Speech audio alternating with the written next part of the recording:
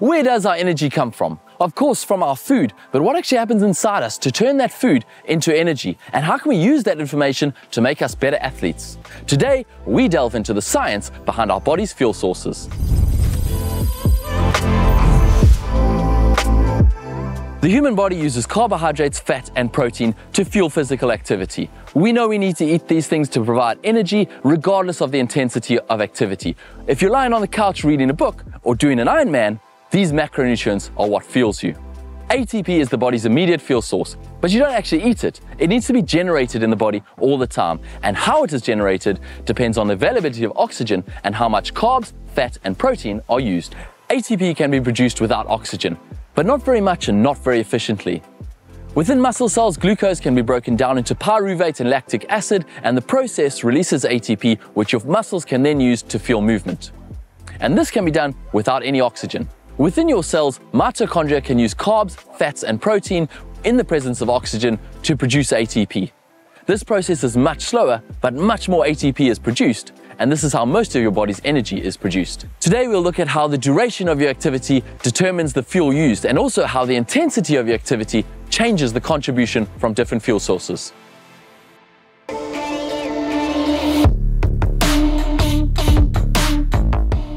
As you know, in order to get oxygen into your body, you breathe it into your lungs. It is then transported by the cardiovascular system using your blood to every muscle in the body, where it's used to produce that ATP. When your body is at rest, lying on the couch, your heart and lungs are easily able to meet the demands of the muscles to provide enough oxygen. However, when you start physical activity, your muscles need more energy and therefore more oxygen. And so your heart rate and breathing rate will increase to provide more oxygen to those working muscles. How much they increase and how much more oxygen your muscles need depends on the duration and intensity of exercise, and of course, the physical conditioning of that athlete. So how does duration affect the fuel source? During the first few steps of exercise, your muscles respond immediately to the change in activity level.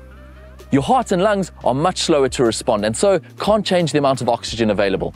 And so, to meet your body's immediate energy needs, your body uses that small amount of ATP that's stored in muscles for those first few seconds. But that doesn't last very long. Your body can squeeze a few more seconds of energy out by using a substance called creatine phosphate to convert adenosine diphosphate into ATP, but after about 10 seconds, the creatine phosphate is also depleted. So after about 15 seconds, all of the ATP and creatine phosphate in your muscles is depleted. But your heart and lungs still haven't started working harder, and so your muscles need to produce more ATP without the use of oxygen, anaerobically. Your muscles can produce ATP really fast, using glucose, which is obtained from stored muscle glycogen. After about 30 seconds, this system is in full swing, but your muscles can't store very much glycogen, so it can't continue for very long. After about 2 to 3 minutes of exercise, your heart rate and breathing rate have increased sufficiently to provide enough oxygen to the working muscles, and aerobic production of ATP kicks in. This is by far the most efficient way to produce ATP, with much more ATP produced from each molecule of glucose. The primary fuel source for aerobic production of ATP is carbohydrates, but fatty acids and proteins can also be used to produce the needed ATP. Which fuel source is used, carbohydrates, fats, or protein, will depend on the duration of exercise and also how many nutrients are available and how fast they are needed. Glucose, or carbohydrates, may come from blood glucose, from eating carbs, or from liver glycogen or glucose synthesis, or from muscle glycogen, as we've already mentioned.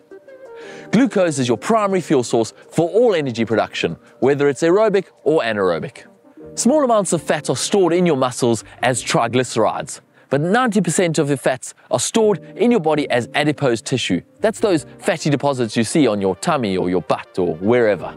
As low to moderate intensity exercise continues for long periods, fatty acids become the primary fuel source for working muscles. Protein is not really considered a primary fuel source, although small amounts of amino acids are used to produce energy. This amount increases as your daily nutrient needs are not met, i.e. you are starving, or your exercise duration goes to the extremes. Exercise intensity determines the contribution of different fuel sources for your ATP production. During low-intensity activities, your body will primarily use aerobic metabolism to produce the needed ATP because it's far more efficient and produces more ATP, with fat being the primary fuel source. And because the body's stores of fat are almost unlimited, low intensity activity can continue for a very long time. As your exercise intensity increases, the rate that is needed begins to exceed the slow rate that it can be produced from the fat. And so your body to glucose and eventually even aerobic metabolism to meet the increasing demands of the working muscles. While all fuel sources combine all the time to meet the demands, glucose differs from fat in that your glucose stores are limited and you will eventually run out. You will literally run out of energy. This doesn't mean you have to stop. It just means that from then on, you will only be able to continue at the rate at which your body can produce energy from the fat stores. This point is usually reached 1 to 2 hours into exercise, although it can be improved with training. As you can imagine, the point where you go from 10, 20, even 30% of your energy coming from glycogen to all of your energy coming from fat can feel like quite a dip.